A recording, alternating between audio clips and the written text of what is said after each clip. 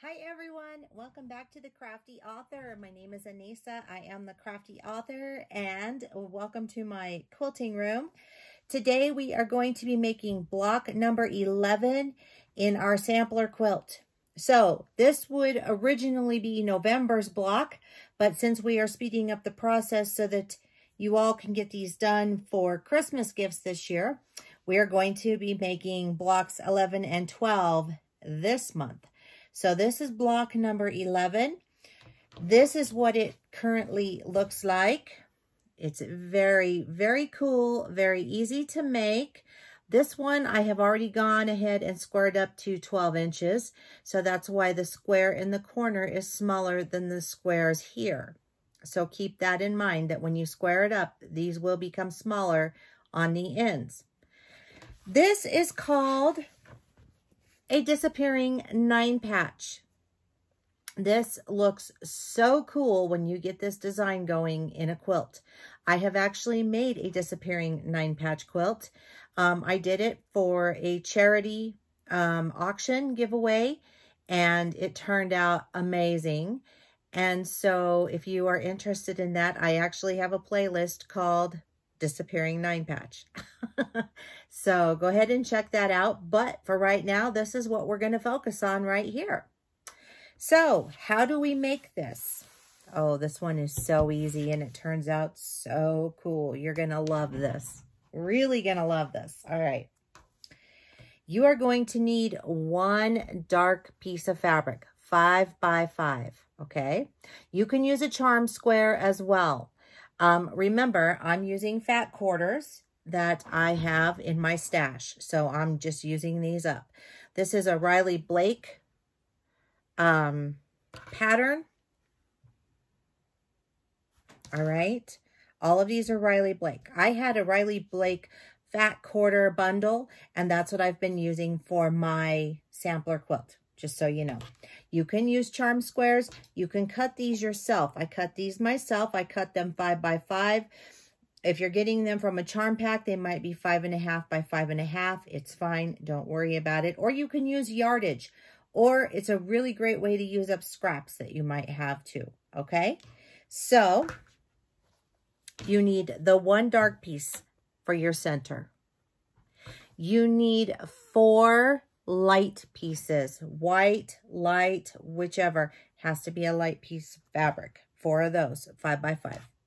And you need 4 dark pieces.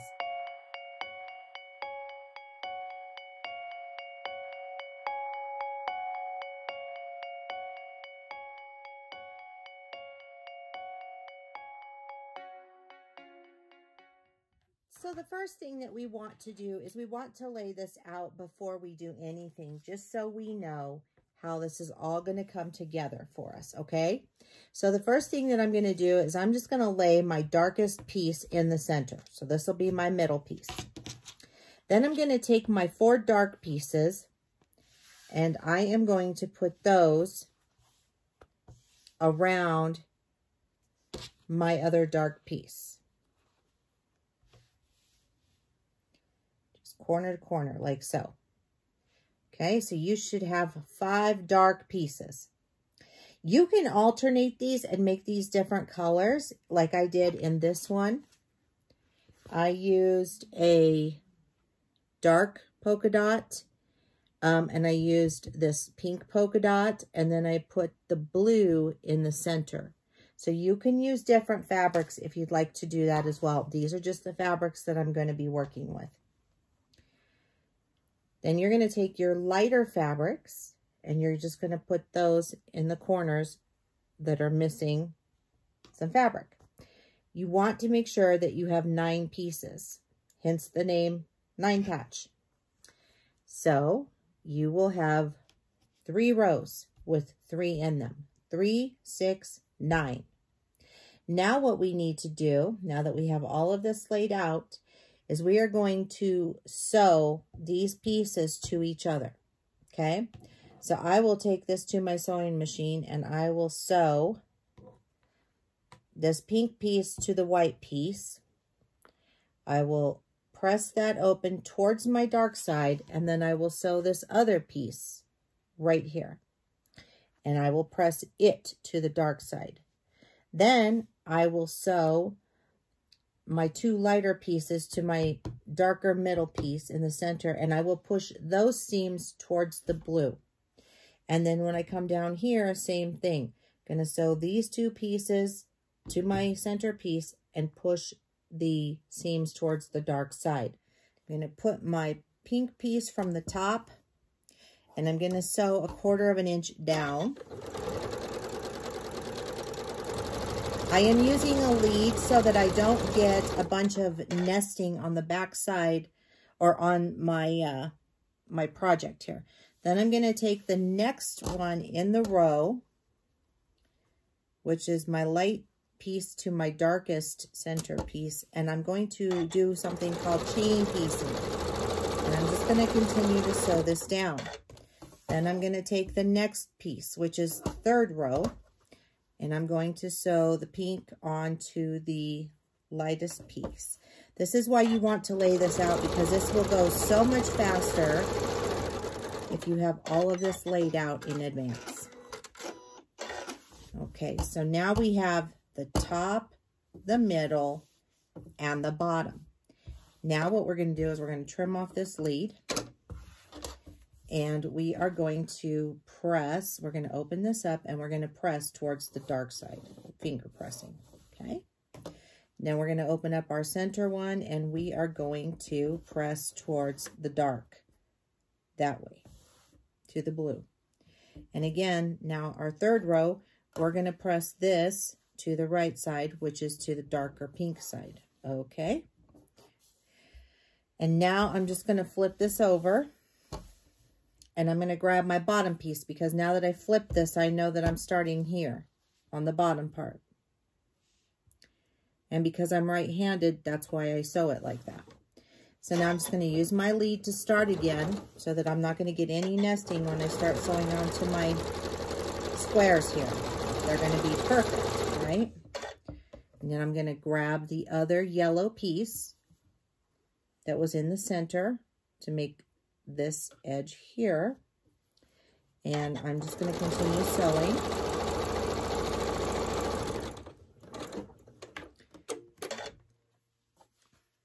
I'm going to grab the pink, and this is our last row, because now all of our squares are attached. So now what I'm going to do is just press to the pink towards the dark side.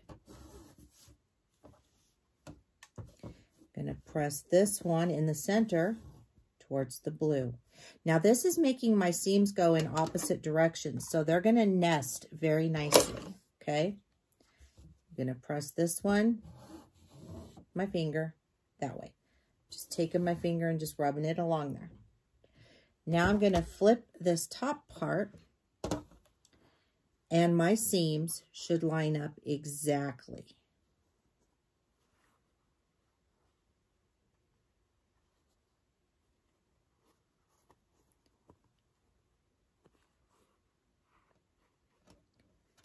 Exactly. And they do.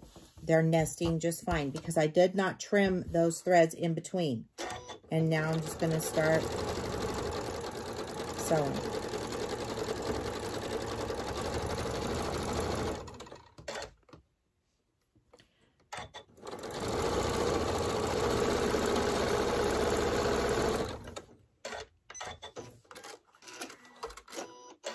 Let's see. Make sure that you caught everything, and I did. This is what starting with the lead does, is it eliminates that, so that we don't get that kind of a nesting issue going on. On this next one, I'll show you how we do that. And I'll show you the difference. A lead is a scrap piece of fabric that you can cut. As you can see, mine is just really trashed right now. And it's just a piece of scrap fabric. This one was from probably a binding that I was working on. And what you do is you just sew on it first before you sew onto your project. Keeps your seams nice. So So if you have scrap fabric, just sew on it first and then sew onto your project. It also eliminates putting that in a trash. So you get more use out of it. Now I'm going to flip this one over. As you can see, those threads are still attached, okay? And my seams are nesting rather nicely. Let me see if I can get you a close-up of how that's sitting. You see that? One's opposite, they're opposites of each other, but how they're coming together. That is because we did not trim those threads. And so yeah, they're sitting really nice and snug with each other. That's what's going to make our points perfect. And then my sewing machine decides to come unthreaded. Not sure why.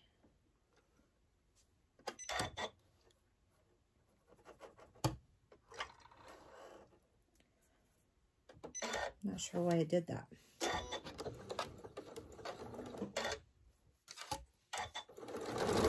That was weird. It was not unthreaded.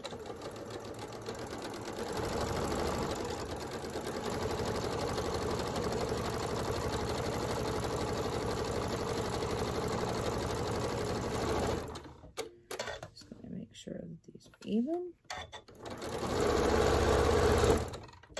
Okay, now that one is done. And now I will show you why we use the lead. So now you can see that there is no nesting on the front or the back. It's just clean. That's why we use a lead. You can use one if you want to, or you don't have to, but I prefer it. It's been pressed, and you can see that I've got the all nine squares here. Now what we're going to do is we are going to cut this. And the way that we do this is we line up right here on this seam, right here. And we want to line it up at 2 1/4 inches. So all I do is I put my ruler right here and I line up the 1/4 inch mark right on that seam and make sure that it's 2 1/4, and it is. And all I'm going to do is give it a cut. Lift that up carefully because you don't want to move your fabric. Then I'm going to line up right here along this seam here on this 3rd row. So it'll be right there. And again, I'm going to line up 2 1/4.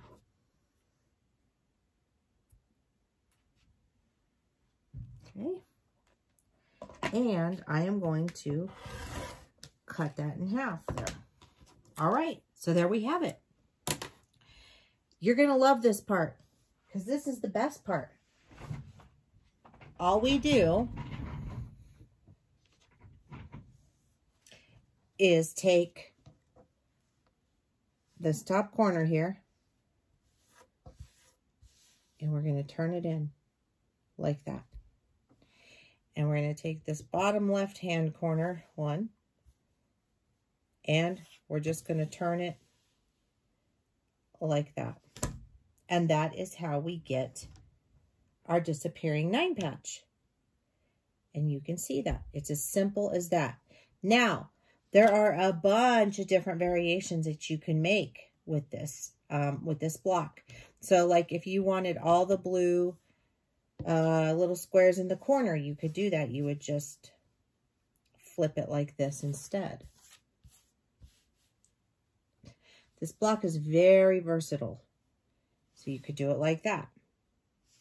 Or if you wanted to have all of your squares up at the top, you could do it like that and it would break it up and it would frame. So you can see the different patterns here that it's making, right? You could do something like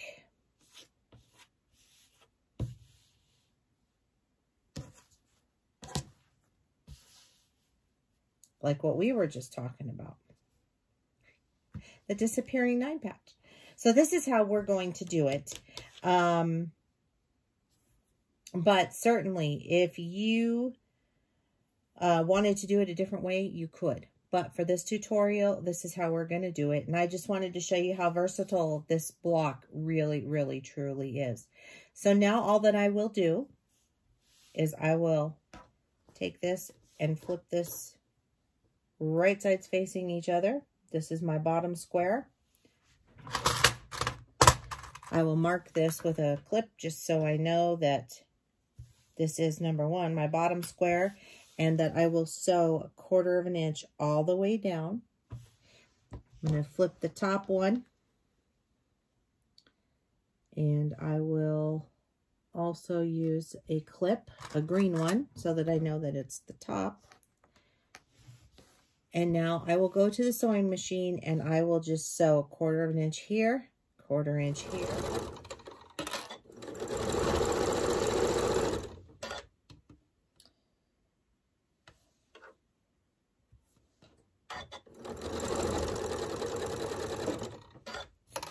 Now I'm going to sew the bottom.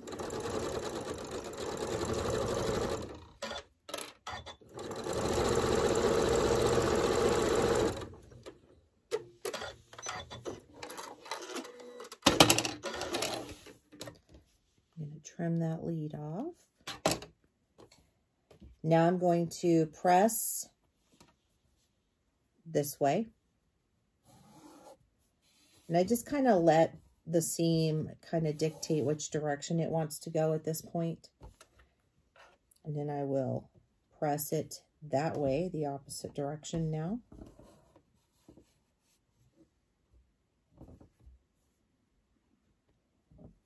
Yep. And now I'm going to leave it attached right there. Just going to fold this over, and you'll be able to see that my seams are nesting.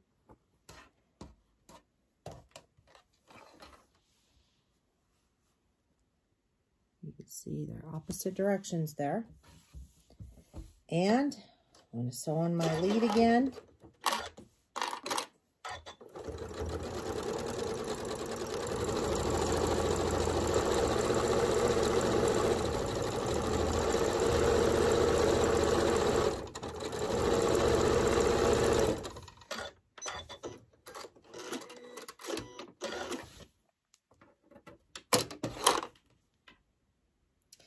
Open it up. We're going to finger press.